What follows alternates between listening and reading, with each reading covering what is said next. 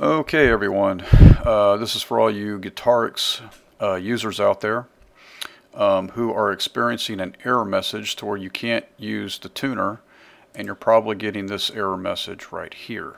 The Pitchtracker error creating real-time thread, tuner not started.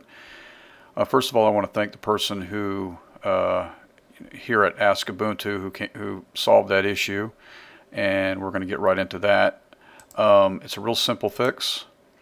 The first thing you want to do is you want to type in groups, and then and you hit enter, and what's going to pop up is your groups that you do have right underneath. If yours shows audio right now, and you do have it, and your tuner's still not working, then you have another issue. If you don't have audio in there, you need to add it, and I'll show you how to do that. Now, my tuner's working because I had this issue, so my guitar is not plugged in or anything, but it is working. So what you have to do is, after you type in groups, you're going to type in